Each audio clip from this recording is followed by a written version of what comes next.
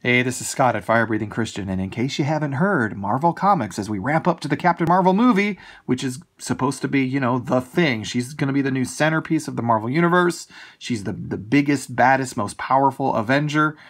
As we head up to the March release of the movie, we've seen in the years now leading up to that point, we've seen Marvel launch, relaunch, relaunch, and now relaunch this Captain Marvel character, hoping that one time or another, or second, third, fourth, fifth time might be the charm in getting Captain Marvel to soar to the heights, or at least to the mediocrity, some kind of above bottom rung status that they believe she deserves and has to have in order to make their whole narrative make sense, their whole business plan now. So the latest breaking news on this subject, this published yesterday at Bounding Into Comics, and I'll put a link to the article in the body of the video here, video comments. And Marvel Comics reboots Captain Marvel in brand new #1. So here's the new #1 cover. And this, what's interesting about this is that I just bought the last Captain Marvel #1 is one of the first comics I've bought in a very, very long time. I'll tell that story a little in the future. And I just got these first 3 issues of what I thought was this new reboot Captain Marvel series to sort of look through, get a sense of what's going on, and eventually review on the video, in a video here. But before I could even get around to reviewing the #1 that I just bought, they're rebooting it again. And what does it tell you? It ought to tell you something. I mean, how many times have they had to reboot Spider-Man or the Hulk or Iron Man? It's not really a thing there, is it? Why? Because those characters took off, were loved, and ended up becoming iconic figures, cherished and adored by millions. Millions of comic book loving, comic book buying fans. And that's one of the primary disconnects I think that we're seeing here with the SJW movement that's taken control of Marvel and DC Comics, is they're really not trying to appeal to their existing fan base. As a matter of fact, they're doing everything they can to drive them away and insult them on their way out the door. They're trying to appeal to the people who don't buy comic books in general. And when that's your business model and your approach to business isn't going to go well, and you're going to end up doing idiotic things like rebooting characters that you think just have to go over. But this character just has to be popular. People have to love her. They never do. It never sells well, never comes near the expectations that are placed on it. And yet, rather than learn from the mistake, admit the error, and make huge fundamental changes to their approach, they double down, triple down, and end up just giving us the same thing again and again and again and again and again. And here's the article at Bounding Into Comics. Marvel Comics will once again be rebooting Captain Marvel with a brand new #1 issue in January. Again, we're heading into the Captain Marvel movie launch, and they have to have that go well. They desperately want this to be a popular comic book character before they release the blockbuster movie built around the character. The series will be written by Kelly Thompson with art by Carmen Carnero and colors by Tamara Bonvillain. I apologize if I'm mispronouncing any of those names. The first issue will also feature a cover by longtime Harley Quinn scribe and artist Amanda Connor. They will be joined by editors Sarah Brunstad and Will Moss. The new series will see Carol Danvers return to New York City, where she is expected to face new threats and obstacles. Because, you know, new series, new threats and obstacles. Apparently these are things, you know, whatever the series was in the last 3 or 4 reboots of this, and the earlier threats and obstacles that Marvel thought was a great idea at the time they did the reboot, then the Re-Re-Reboot, then the Re-Re-Reboot, didn't work out, didn't last long at all, did not sell well. So what do? We do it again. Same verse repeatedly. According to the New York Times, the series will, quote, reconnect Captain Marvel with allies like Iron Man and her best friend Spider-Woman, as well as offer new relationships. Isn't that exciting? Now that's interesting, the article continues, that the New York Times is referring to Captain Marvel and Iron Man as allies. The two were recently featured in one of Marvel's big event series, Civil War II, that saw them on opposing sides. And in fact, Carol Danvers would knock Tony Stark, aka Iron Man, into a coma. Interesting, because she's that awesome and tough, and you know, and isn't that cool? Isn't that great? Writer Kelly Thompson discussed the character as well as the upcoming story. I think the character is incredibly important, maybe now more than ever. Well, apparently, here's the deal. When you're rebooting a character because the rest of the world doesn't think it's an incredibly important character, maybe you should learn a lesson and not keep saying and insisting upon these same things like the character is incredibly important, maybe now more than ever. Does that make sense at all in this context? Again, you're not going to, and this is where SJWs, they have this thing about believing they can speak reality into existence.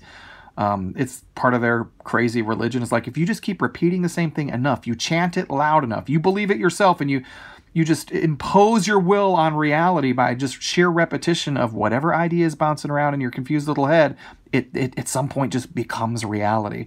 Well, no, it doesn't. And that's why you're having to reboot this idiotic character. It's a bad character. It's not a popular character. There's nothing really inspiring.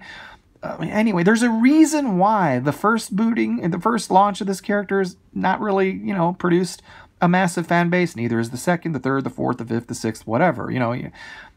Again, well, I'll continue with the article. She would add, Carol, unlike a lot of other heroes, is incredibly human and flawed, which makes her relatable. Okay.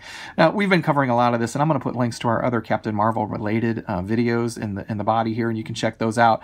But the SJWs, the identity politics types that are driving this movie, they have such fundamentally warped ideas of as to what people are, what a man or a woman is, that on the one hand, they're preaching, and they're really trying to use this Captain Marvel movie as a tool by which to promote, on the one hand, a sort of feminism that says women should be recognized for the unique things that they are, and cherished and elevated and held on high. And then on the other hand, most of these people at the same time will tell you Bruce Jenner is a woman.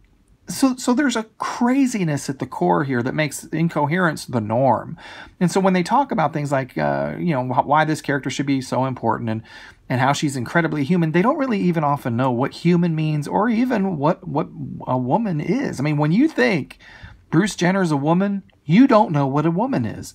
It doesn't even matter if you are a woman. When you believe such insanity as men and women can just be whatever they identify as, and we have to treat them as though they are actually that thing, that's the kind of insanity that's at the core of the social justice warrior movement that is writing this stuff, cranking out this propaganda, and then wondering why it's failing to the point where they have to reboot it 1,500 times before it, well, I don't know, I was going to say before it finally takes flight, but I don't know that it's ever going to work out here, and I don't think that they're ever going to learn the lesson. And what is it? Isn't that sort of the definition of insanity anyway?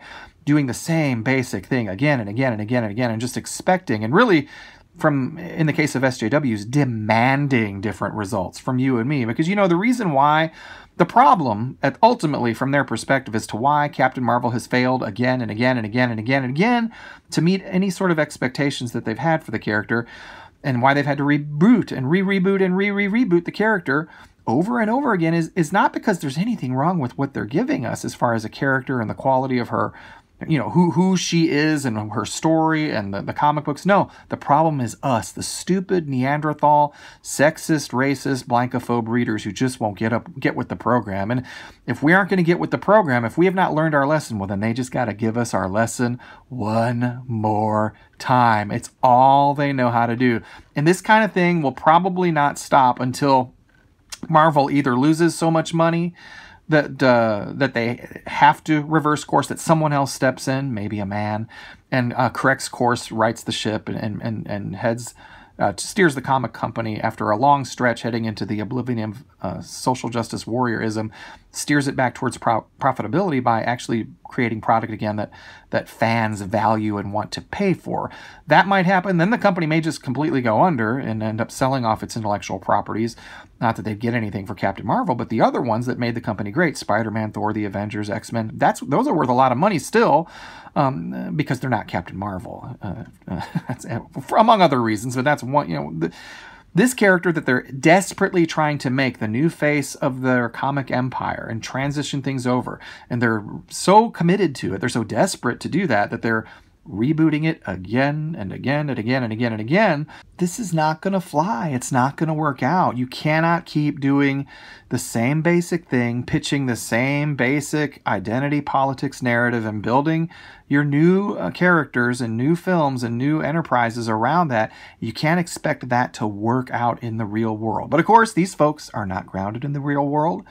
They're in some other bizarro place, and they're trying to drag us into that place with them through comic books and heroes like Captain Marvel again and again and again. So we shouldn't be surprised that we're seeing another #1 issue before the movie comes out. And really, if they were clever and had any foresight, what they could do is include a coupon or something in this #1 issue so that you get some kind of a discount or break on the next #1 issue of the next rebooted Captain Marvel series that will inevitably follow this one as long as these lunatics are in charge of Marvel Comics. If you appreciated this video and you want to support what we're doing, please like the video, share the video, and subscribe to the channel. If you're watching this on YouTube, please hit the little bell icon so that you can be notified every time we post a new video, which we're hoping to do regularly on a daily basis from here on out on this subject and related subjects. Thank you very much for your support. Without it, we can't continue to do this.